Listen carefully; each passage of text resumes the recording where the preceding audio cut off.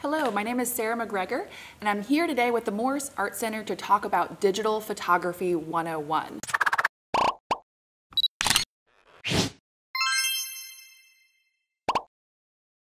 So I work at River Bluff High School in Lexington, South Carolina, and I teach Digital Photography 1 and 2.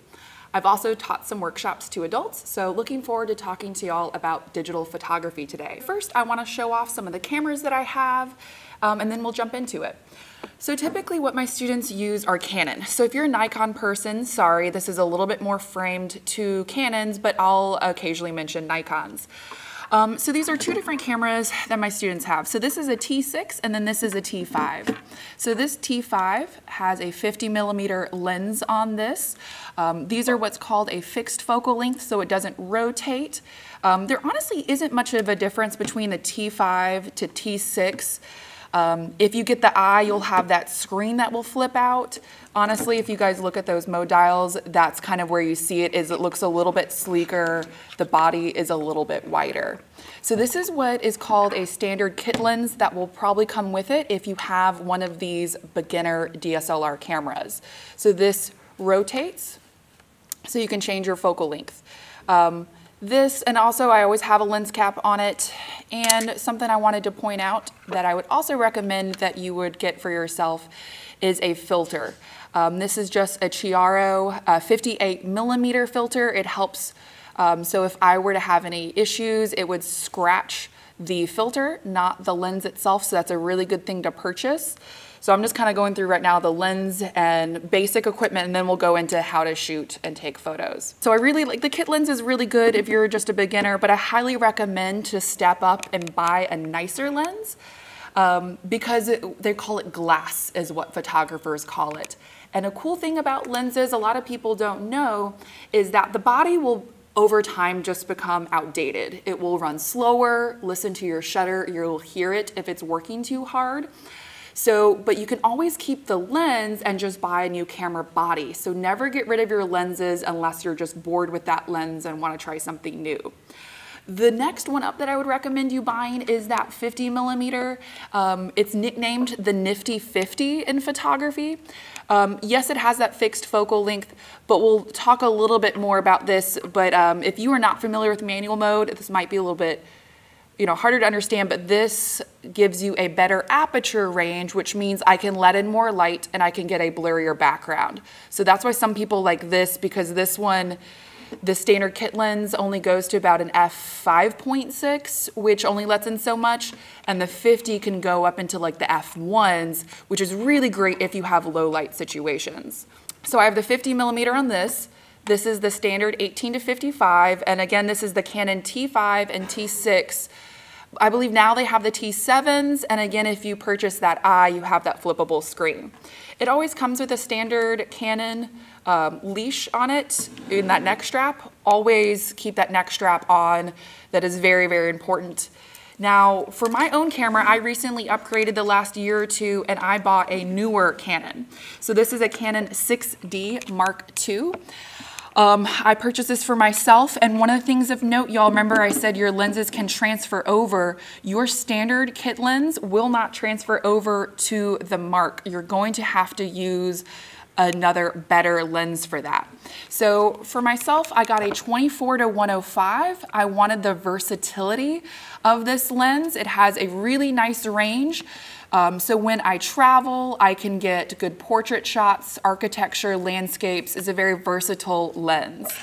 So I have this one. It does have the flippable screen, which you should always, whenever you put it in your bag, flip that screen back because you do not want to crack that screen. It's annoying and can be expensive. Some things that are a little bit different, we still have our mode dial here. We get some different modes than we would on our beginners. Our wheels are in sometimes different places to change our settings, but this is really great if you're taking photography very seriously, but it's gonna come with a price. Photography is an expensive hobby. This camera itself was starting at $1,000. I definitely paid over $1,000 for this. And then the lens itself, when you buy on top of that, is hundreds of dollars. Like this was at least, I'm trying to remember, like a $500 lens. I do, if you're gonna purchase it yourself, y'all, I like B&H photo video. B&H Photo Video has a great used section. I bought this lens used, which means somebody else used it for a little bit. It was still in great condition. They rank the conditions for you, and they also have some good rebates.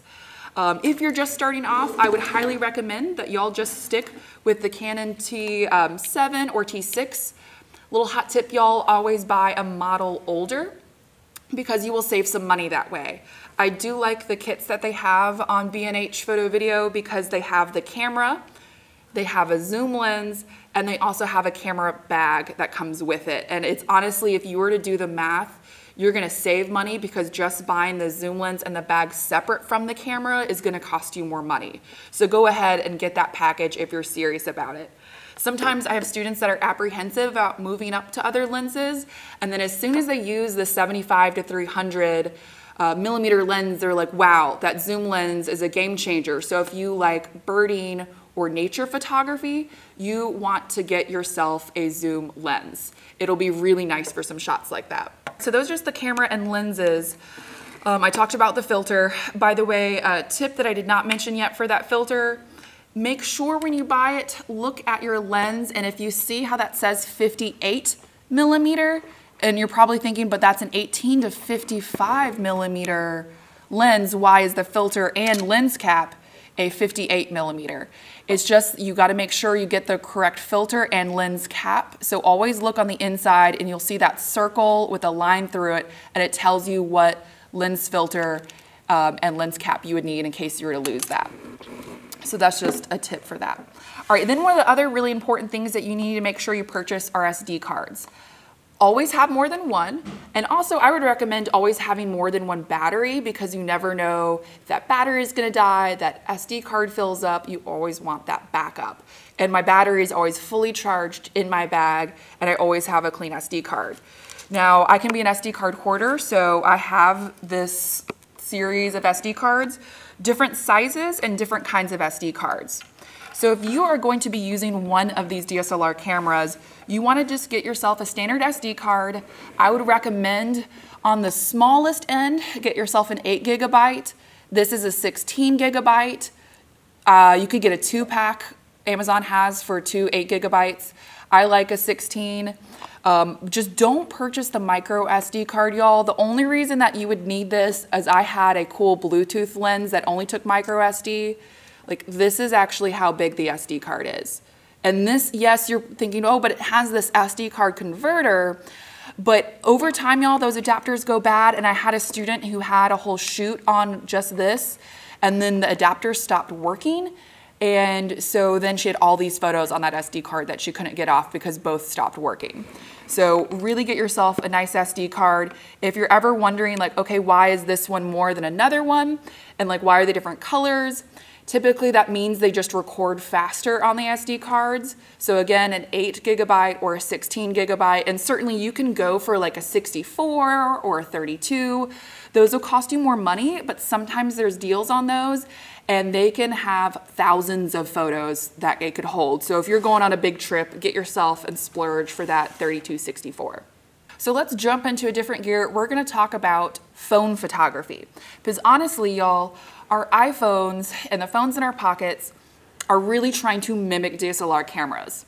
I don't think they're there completely yet. They still need to work on their night photography, yet those newer models have gotten a lot better. And I've noticed, I played with a friend's, and it actually had shutter speed, and it was able to get night photography a lot better. The zoom still, let's be honest, y'all, the zoom sucks on phones. You really need to do a DSLR if you're zooming like at all.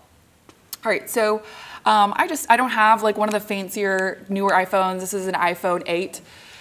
So what I'm gonna do is we're gonna swipe to the side to get it to access. But I always, y'all, always have flash off. Like, I have a pet peeve. You can ask my students. I hate flash. Just turn it off. You shouldn't ever have to use it. If you are, please don't.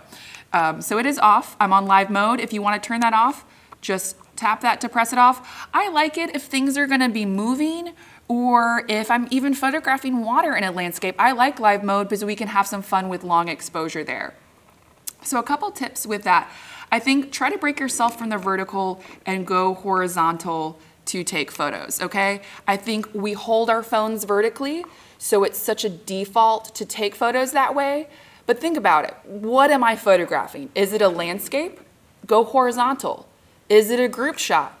Go horizontal. If it's, a photo of somebody standing and they're posing, then go vertical.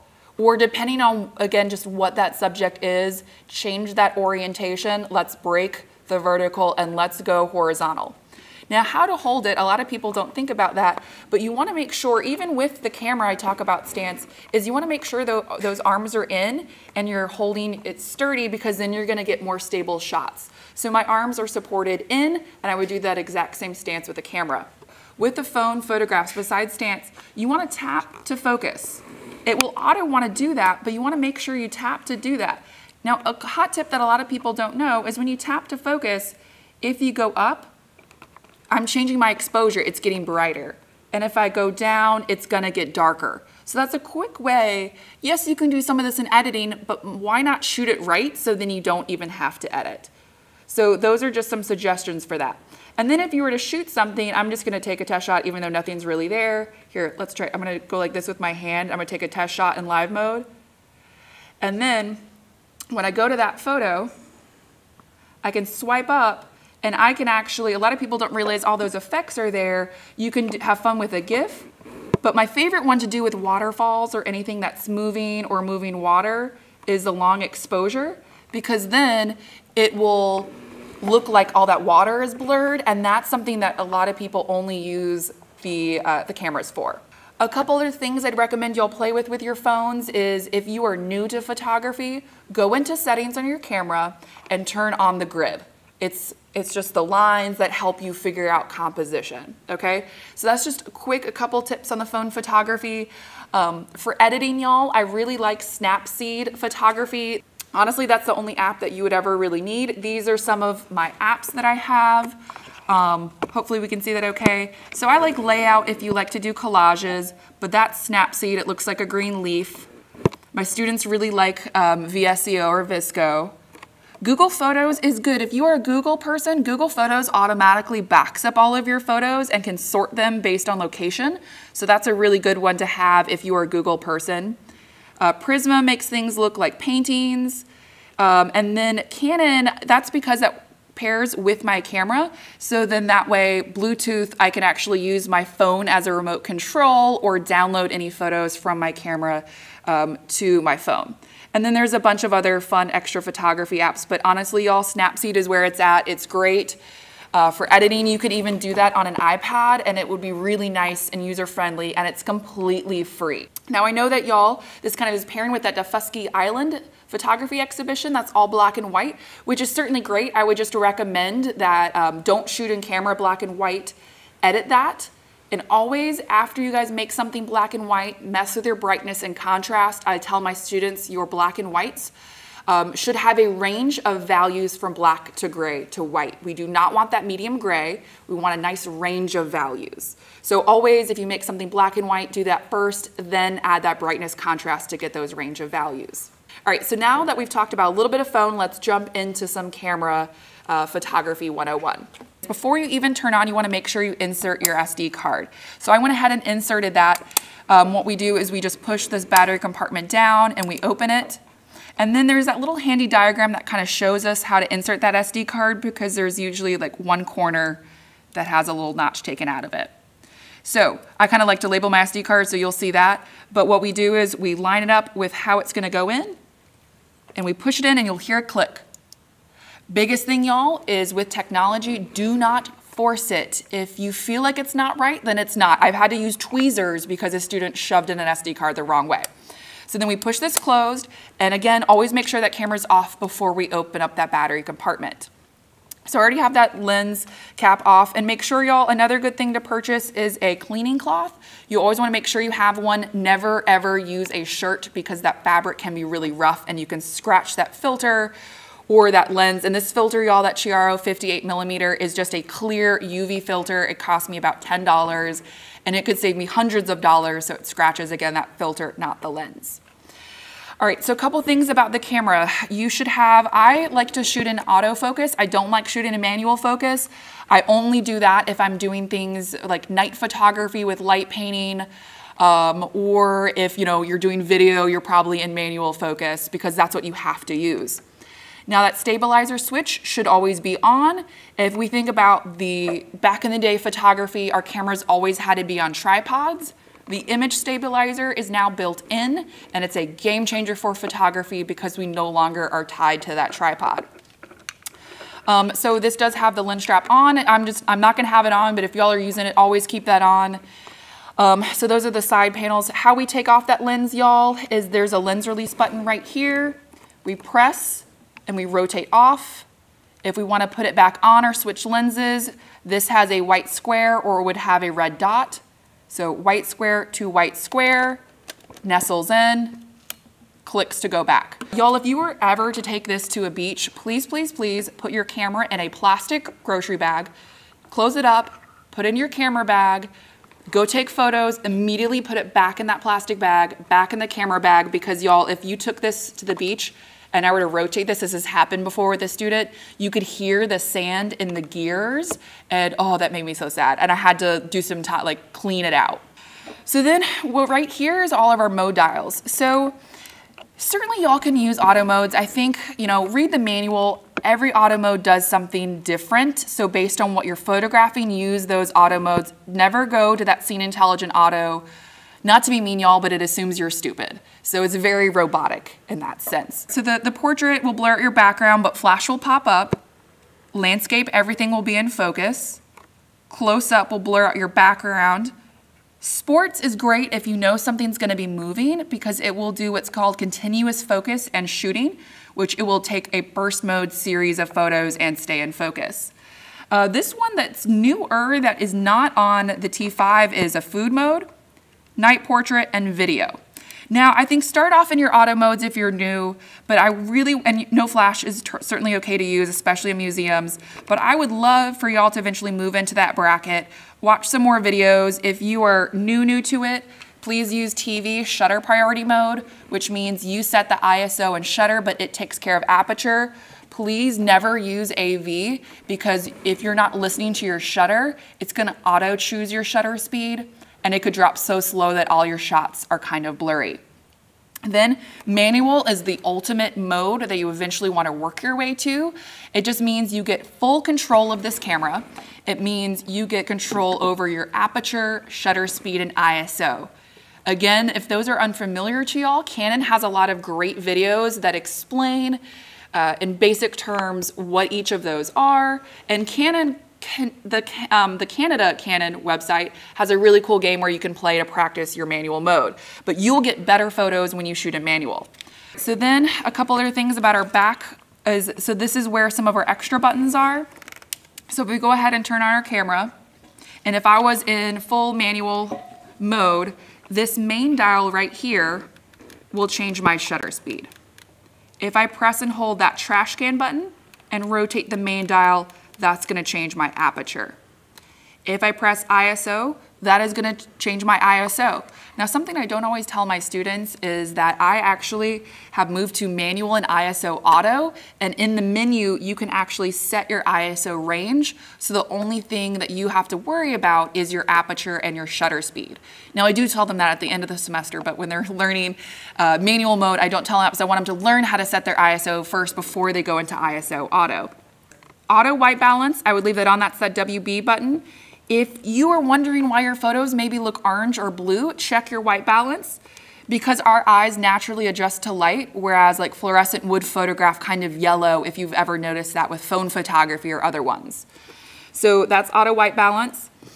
And then some other things. All right, so AF right here is our focus modes. One shot is one shot focus. I typically stay here. And then AI focus, never use this one. AI stands for artificial intelligence. It's squirrely and it bounces between these two. AI servo is continuous focus, and that is for moving subjects, and that's what sports mode automatically turns on. So I'm gonna go back to one shot. So those are some of the other things. If I want flash to pop up, press the flash button and I can pop that up. Cool thing, y'all, that a lot of people don't know because it's hidden on the back panel. If you press Q for quick selection, go over here and I can actually change the intensity of my flash. I would never know why you would want to go up, but you could go -1 or even -2. So it would be 1 stop or 2 stops, or even the in-between, less bright than the auto flash is. So if you do not have those mountable flashes that go on the hot shoe, you can certainly use the pop-up flash and then just kick back the brightness of your flash, and that's a really great tip. So then if I go back and look at my photos, I can press the playback button, and if I press dis for display, I can see some more information about what settings I was in, about my how much light I have in here. If you don't like all that, just keep on pressing dis for display to go back. Honestly, y'all, I know this sounds like, ugh, I don't want to do this, and I'm helping with some of this, y'all, but read your manual because you can know a lot of extra tips. But your image quality is here. You can also change some extra things in here. I'm going to go over to a couple things. All right, so one of the displays I can turn on grid is for me, it's on the 4th red, and I can turn on that grid if I'm learning composition. Now, one tip that I wanted to share with y'all, I'm not gonna press OK because I don't want this to happen, is over time, we're gonna build up memory, and we could wipe our SD card every single time and keep it clean, but it's gonna leave little traces, and eventually you won't get the full memory capacity. So every few months, and if you do this, you better mean it, format your SD card to wipe it and clean it so you have the full capacity and space. Now, I am gonna press that, but I'm gonna press cancel because I have photos on here. That's how much space I have. Like, so the yellow is how much photos I have, and then the rest of that is space that I have. I am gonna press cancel, because if I pressed OK, it would delete all of my photos. If I wanted to look at my back screen, I can press that live view and I can see my back screen. This is great if you're doing video, it's gonna default to this. I typically only use that for certain things. You should always look through that viewfinder eyepiece. Now, if you are using your camera for the first time, you definitely want to use this viewfinder adjustment dial. And when you look through this viewfinder, half press to focus and rotate this until it appears in focus and clear to your eye. That is really big, because if you wear glasses and take glasses off, that is going to change. So that is one of the things you want to make sure you do. Now, if I press this button on the right, this is called your AF point selection button. Those are all of my AF points where it's going to focus. Make sure those are all on orange. We can move it around, but if we press set, it'll go back to normal. It can actually throw off the focus of your camera if for some reason it was weighted to the right only. All right, so those are just some of those other buttons. If I want a continuous shoot, single shootings here, continuous shootings here, press set. I would half press to focus, fully press to take the photo, and then it would take a series of photos, and eventually it will time out because it's like, okay, you gave me a lot of photos to process, like give me a little bit to process all of that. But typically, if something's not moving, I will just go into single shooting. So playback's how we view our photos. I've talked some about your back buttons. If you ever want to use a remote control, that's this top one right here, and that's where you would plug that in. Any devices that you'd have would go on top here on that hot shoe. One last tip for shooting, y'all, is that a lot of people don't realize is I would half press to focus on my hand, and then if I don't actually press the shutter button and I were to recompose, it's still gonna stay locked focused on that hand.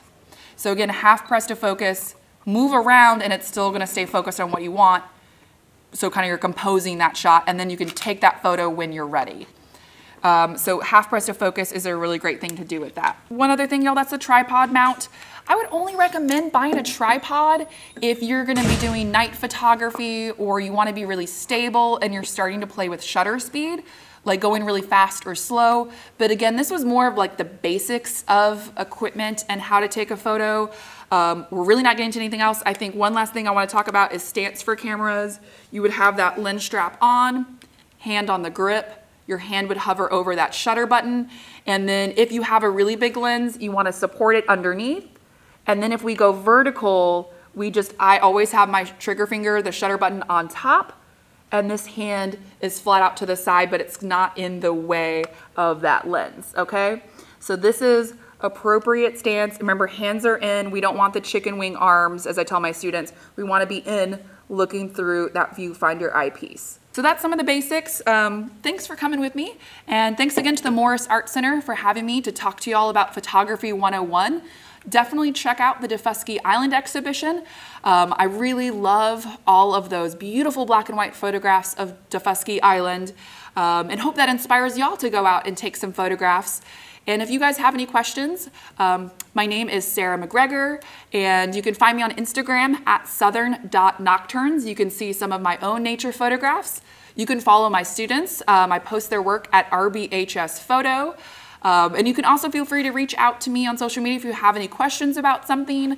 Thanks again for having me today. And again, my name is Sara McGregor, and thanks to the Morris Art Center.